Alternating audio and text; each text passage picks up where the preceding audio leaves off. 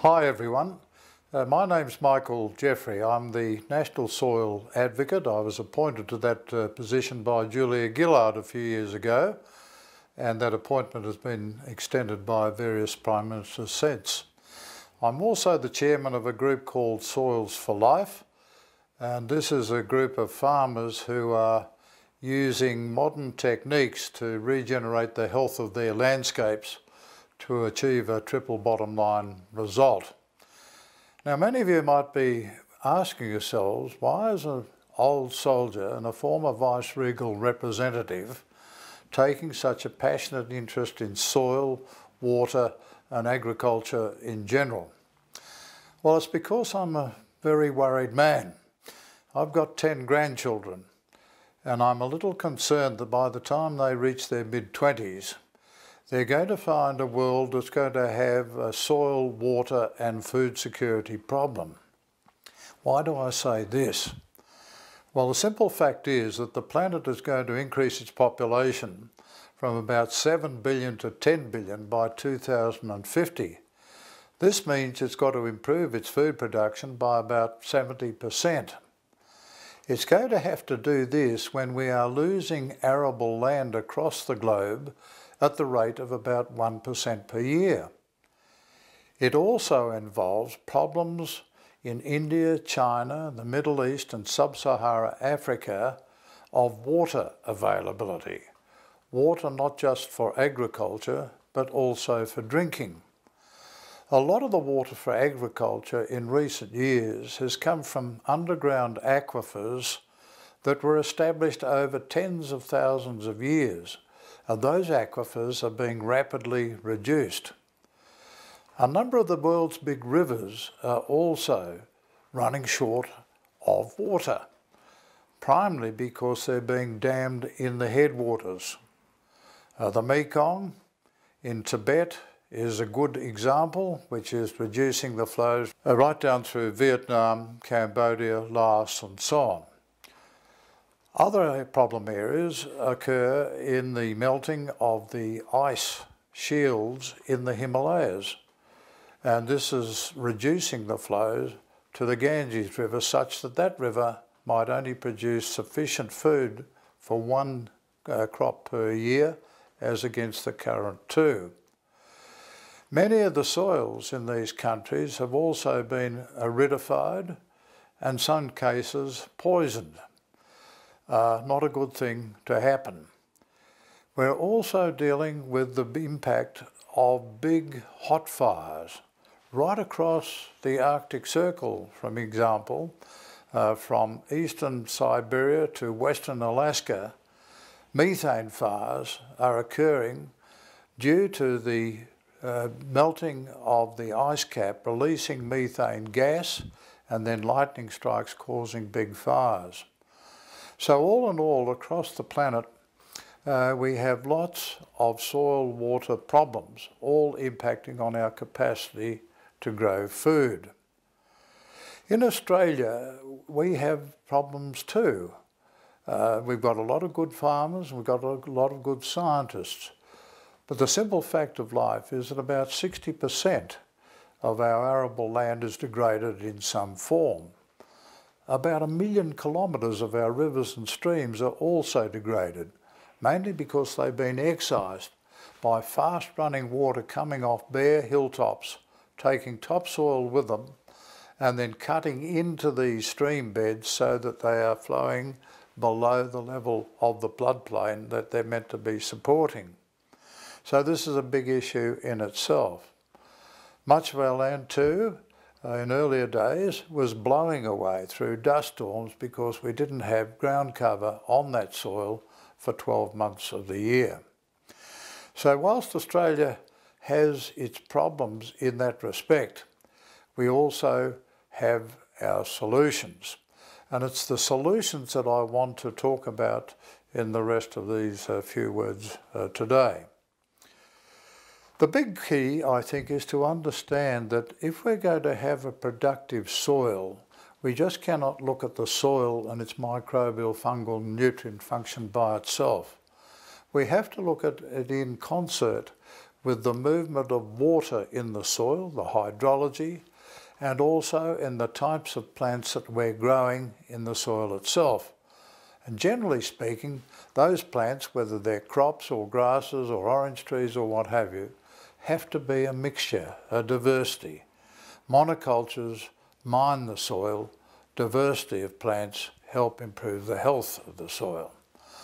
So if there's one key message to get across today, it's how we successfully integrate the management of our soil, our water, the hydrology, and our plants that is key to success. It's true to say that if you mess up one, you also mess up the other two. So each of those three components is dependent upon the good health of the other two. What I want to talk about now is what I'm trying to do as the soil advocate and as chairman of Soils for Life to address that problem of how we're going to better integrate our soil, water and plant assets. I'm taking a three-prong approach. The first is to really define the global imperative of why it is Australia must take real heed of how it's going to look after its landscape, and particularly its agricultural landscapes. To do this, we are looking at developing a philosophy for the Prime Minister and other interested people in the policy arenas of the global imperative of why it is Australia should really look after its own soils. I pointed out that imperative in my earlier remarks, but I think it is wise and proper, perhaps twice a year, to put a summary of the whole global water, soil, food production situation to those in leadership positions so that they can see that if the world is in trouble, then Australia is going to feel the impact. Perhaps we'll see if hundreds of millions of people are thirsty or hungry in times to come, the social impact that's going to have in terms of national and global security, for example. So developing that global imperative is very important. The second part, or the second plank, if I can put it that way, is to develop a case study picture of leading agricultural farms and stations in this country that can demonstrate to other farmers and graziers how they can better enhance the health of their soils, enhance their productivity, and at the same time improve their environmental and social outcomes. We call this the triple bottom line. And it's very important that we look upon the success of a farm, not just from how much money it's making, although that is important. We've also got to look in terms of, in making of that money, are we also looking after the environment? Are we also looking after the social enhancement? Namely, because mum and dad are now making $1 and life's pretty good, the kids stay on the farm. Or 3 or 4 farms to stay on the land, the local school stays open. That's the social dividend. So with the case studies, we have a situation now, we've got 21 of them around the country, most of them in the southeast corner. My board and I want to roll this out to 100 right around the Australia to encompass all agricultural and geographic pursuits. And it's from these 100 leading practice case studies and the promulgation of information and the science of what they are doing that I hope will encourage another 120,000 farmers in this country to follow suit. So we call this fixing the paddock, and we have very sophisticated ways now of selecting farms to become part of that trial base and then to measure the performances, the outcomes of productivity, food nutrition, social well-being and so on as part of that measuring process. So that's fixing the paddock. But to fix the paddock, I think we've got to go further. I think we've got to have a national philosophy on how we're going to restore and maintain the health of the Australian agricultural landscape. It's a very important statement to restore and maintain the health of the Australian agricultural landscape. So what are the key components to a healthy landscape? Well, I mentioned them earlier. They're firstly our soil and its microbial, fungal and nutrient function. Secondly, our water, the hydrology. The water's got to be in the soil to do good. It doesn't do much good just sitting in dams per se, or evaporating into the atmosphere, of which 50% of our rainfall now does. So we've got to look at that impact in terms of our further development of the case study concept. The second aspect of the soil-water plant combination is to recognise that these three components are so important.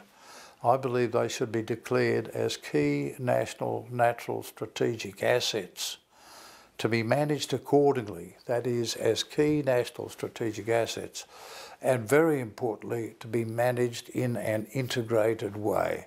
It's the integration that is key. We should then ask ourselves, who is managing most of this landscape? Well, it's 130,000 farmers managing 60% of the Australian continent on behalf of 22 million urban Australians. And our farmers carry the whole burden, not just to produce the cheapest food, but also to take on the debt burden of fixing their landscapes, whether it's fixing riparian zones or fixing streams or putting trees or planting trees on the ridges or what have you. They carry the whole of that debt burden on behalf of all of us living comfortable lives in cities. And that, I think, is unfair. So in my view, we've got to do two things. We've got to reward our farmers fairly for their produce, and secondly, we've got to reward them for looking after more than half the continent in an environmental sense on our behalf. The third component is then, how do we get the Australian urban population reconnected with its rural roots? Well, there are many ways that can do this, but I think one of prime importance is to establish a garden in every junior or every primary and junior high school in the country. A garden where it is not only taught, the kids are not only taught to how to plant a tomato or a carrot or what have you, but from the age of 5 to 16 they go through a progressive educational program such that by the time a child is 16, he or she has a very good understanding of the basic functions of the soil, photosynthesis, transpiration, water, the CO2 removal, all those things, such that every child by 16 will then take a real interest in the soil, food, water, no matter whether they're lawyers or doctors or tradesmen or what have you. We inculcate a real understanding of how our soil and water and so on function, and that everybody realises how important that is, no matter what occupation they take on later in life. I think the next key component is to look at our science. We've got a lot of good science in this country, but from my observations, much of it is penny-packeted. It's all over the place. So firstly, I think we've got to do a stock take on what our science knowledge is in respect to soil, water and food, and then decide what the key shortfalls are so that we can refocus our scientific effort on dealing with those key shortfalls in our knowledge. And one of them, I would suggest, is our inability today to measure soil carbon levels broad acre quickly, cheaply and reasonably accurately. There are many others, but that'll do as a start point. The final ingredient to the policy, I think, must relate to regulations. We've got to have regulations in respect to how we manage our landscapes. And a key one, I think, should be the requirement for anybody who buys landscapes for agricultural purposes, overseas buyers, Australian buyers, is that they must demonstrate an understanding and a willingness to manage that landscape in the methods that I've talked about earlier. What we don't want to have is people buying up large land holdings in this country and then exploiting the landscape for quick profits. So regulatory in that sense, but also regulatory at the local level in terms of how we manage streams, floodplains and so on. So they're the fundamental planks, if I can put it that way, of a national policy to get us all on side in terms of what should be done and working to that aim, and using our 100 case studies, fixing the paddock, as the research base. Because in fixing the policy, you've got to have access to data. And I think our 100 case studies, not by themselves, but certainly as a strong component, would over time, perhaps over permanency of time, be able to provide the data that will be needed to ensure that we fully understand what's happening to our soils and water with various the inputs that we make. So that summarises the policy bit. So to complete this little chat, let me just try and pull that all together. What we're on about, I think, is to recognise the importance of our soil, water and plants in terms of integrating their management to restore our agricultural landscapes to good health and keep them that way. We've got a three-pronged approach to develop a global imperative that gets governments here really working to do the best we can in Australia, not just to increase our food production a little bit.